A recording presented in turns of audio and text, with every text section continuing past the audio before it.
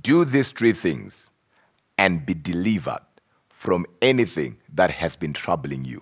Number one, locate a man or a woman of God who has your deliverance. Remember, whenever God schedules your deliverance, he schedules it with your deliverer. What does that mean? When you read the Bible, in the book of Exodus chapter 3, verses 18 going down, God says to Moses, I have heard the cry of my people, and I have come down to deliver them. Wait, where was the cry? In Egypt, meaning God's people were in Egypt. But how come God is not in Egypt, but God is in the bushes with Moses? It's because without a man, God will not. So God needed Moses to deliver his people. Hence, Hosea declares, by a prophet, the Lord delivered Israel, and by a prophet, the Lord preserved them. And that is because in the realm of men, without a man, God will not. In the realm of time, without a man, God will not. Whether you believe it, whether you don't believe it, whether you like it, whether you don't like it, that's the reality. Men are God's methods in the realm of men. Hence, Ezekiel declares, I looked for a man and I found none. And God could not carry on with his agenda, and that is because he could not find a man. So locate a man or a woman with your deliverance. Number two, get knowledge. Why? Because scripture declares in the book of Proverbs, chapter 11, verses 9, by knowledge shall the righteous be delivered. By knowledge shall the just be delivered. And that is because that knowledge will bring about revelation. Hence, we always say, the more you know, the more you function. The less you know, the less you function. And of course, here, you need to then understand that either your situation will bow to your revelation or your revelation will bow to your situation. So it is important for you to get knowledge, get revelation. You can get knowledge by studying.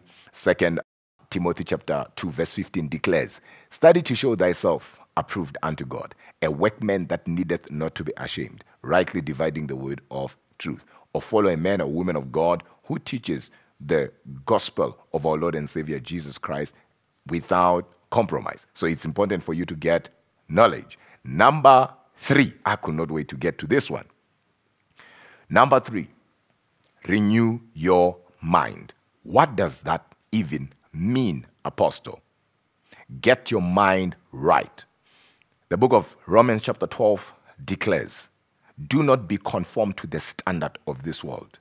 Do not be conformed to the patterns of this world, to the system of this world, but be ye transformed, be ye metamorphosed by the renewing of your mind.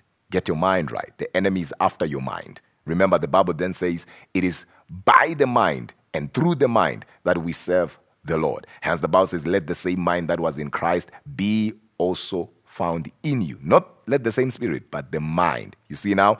And if you read carefully there, you realize it says, be transformed by the renewing, ing, future continuous thing. So it's an everyday thing where you are renewed. But how do you do that?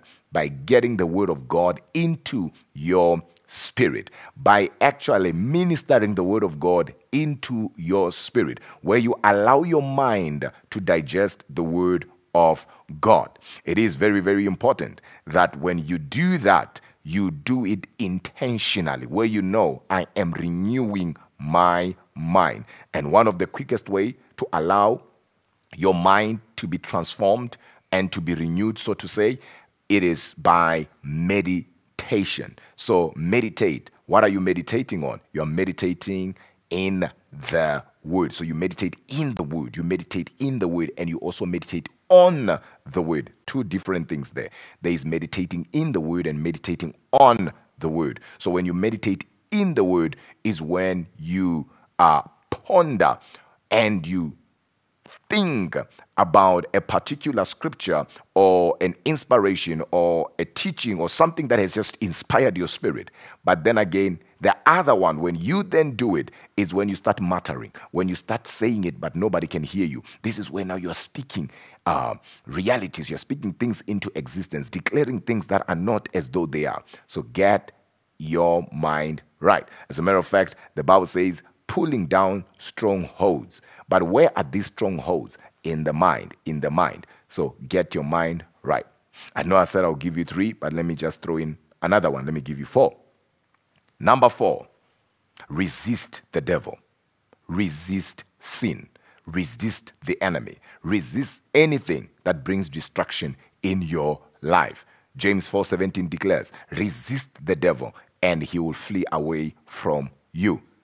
Because any evil you cannot reject, you cannot eject.